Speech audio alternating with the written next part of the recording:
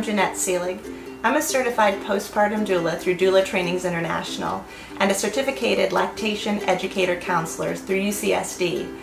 I'm also a certified childbirth educator through CEA of Metro New York, and I've been working with families for many years, more than 100 families now, helping them especially through that first 12 weeks of their newborn's life, whether it's their first baby or a later baby. Every baby is a little bit different, and so it's exciting for me to work with parents for the first time or multiple times on how they can get through that period of time when babies are unpredictable and parents need to try every trick in the book to figure out how to get through it. Parents need sleep too, and so we strategize together about how to get through those early days.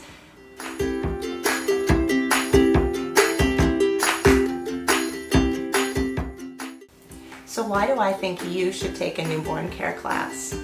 I think everybody can use tools and tips that they can use when they're in those trying times. And I know that searching for answers on the internet can be a very difficult process. And you may not have time when you have a new baby to go looking for things all over the place. We don't always have time to read books and ask our friends questions when we're faced with a crying newborn. I'd like to give you ideas that you can think about now and use when they work for you and toss out when they don't. I know every baby is different, but I can also talk to you about the way that most babies progress through that fourth trimester period and some very specific ideas and coping tricks that you can use to get through it yourself as parents, as well as to ease that transition for your baby.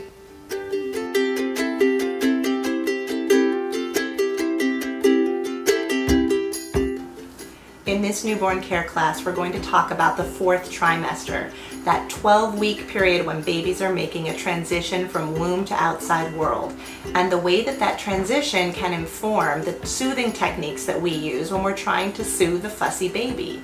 We're also going to talk about practical baby care skills that new parents want to know about, like bathing, diapers, bottles, and swaddling.